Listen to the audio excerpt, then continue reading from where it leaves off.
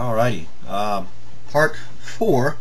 Didn't think these would go that long, but an appropriate response is required back to GNRHead. Okay, picking up where we left off on James 2:20. Here we go. He says, do you want to be shown, you foolish person? Who is the foolish person? The foolish person here is the one who says that they have faith but do not have works to show it. Okay, so he's addressing a specific people here, the ones who say that they have faith, but their lives do not reflect any type of Christian love. The love of God is not seen toward their brethren, etc., etc. That is the foolish person in context here.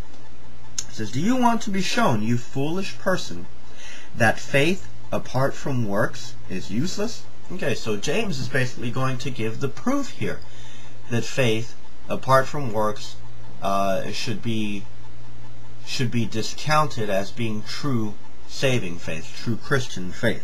Okay, he offers this proof. He says, was not Abraham our father justified by works when he offered up his son Isaac on the altar? Okay, now really quick, who is James, again, who is he proving justification to, or what kind of justification? He's asking here, first of all, in 2:20, do you want to be shown? Now, Paul's justification, if you look on Galatians 3:11, Paul is addressing the issue of justification before God. Galatians 3:11, Romans 3:20, justification in his sight. He is referring to God there. So that's the justification that Paul is dealing with. Now, James is dealing with justification before who? Amongst each other. Do you want to be shown? Let me prove it to you. Okay? Show me. That's what James is asking in these previous texts. Look at 2:18. Show me your faith. Who's he asking? Is James God? No, this is a different type of justification. That's why the distinction is made there. Okay? So he says here, again, was not Abraham our father justified by works when he offered up his son Isaac on the altar?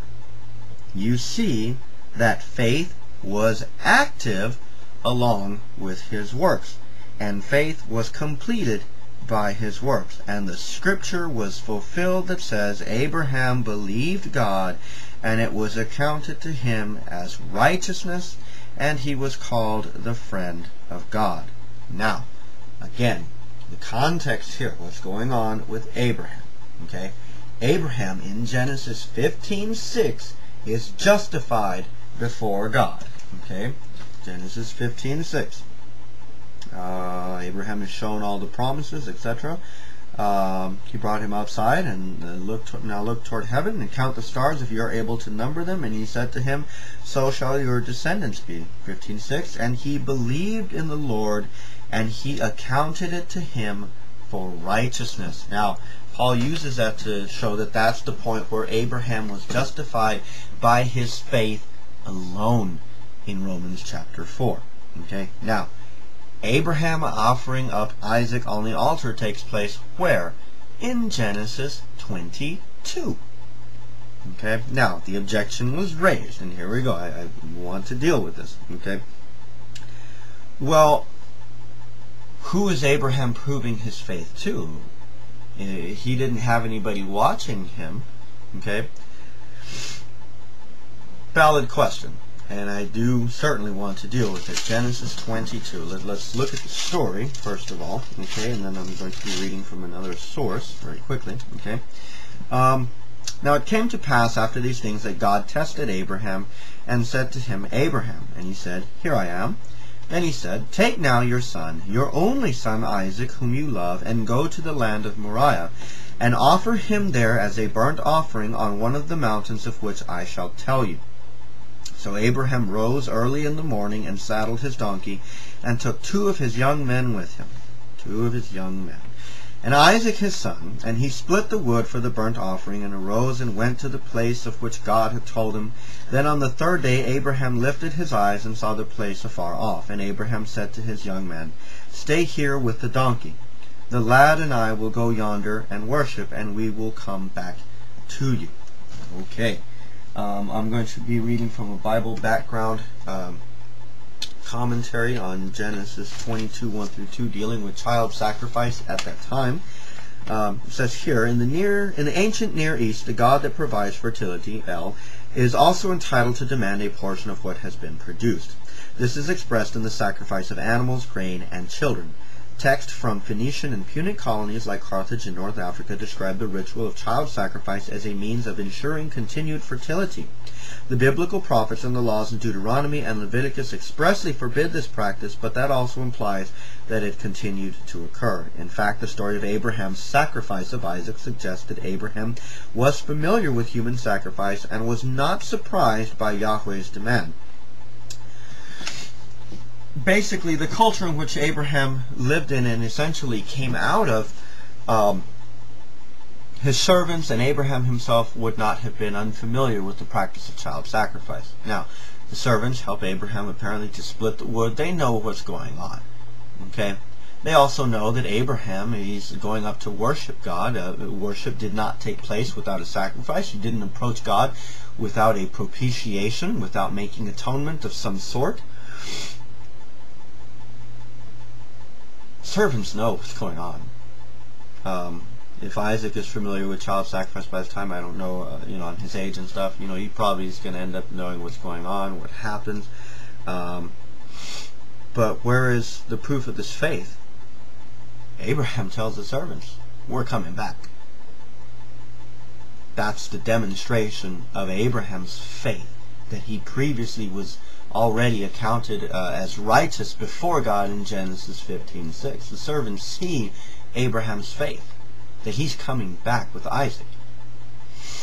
Okay, the writer goes on in there to say, there's also the demonstration of what made Israel different was the offering of animal sacrifices at this point instead of a child.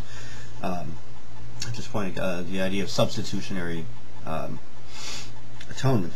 Okay, so Abraham demonstrated his faith to these servants. Okay, and obviously when the story goes out, it's demonstrated to all. It goes out to all the community.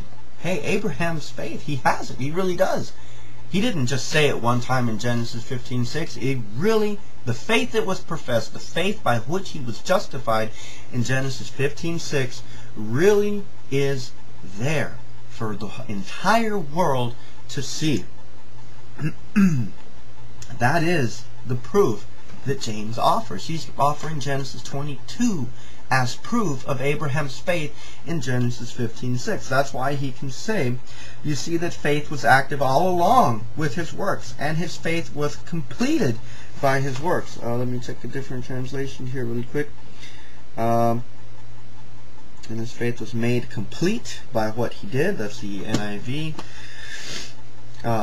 And the scripture was fulfilled that says, Abraham believed God, and it was accounted to him as righteousness, and he was called a friend of God. And James concludes, he says, you see, who sees?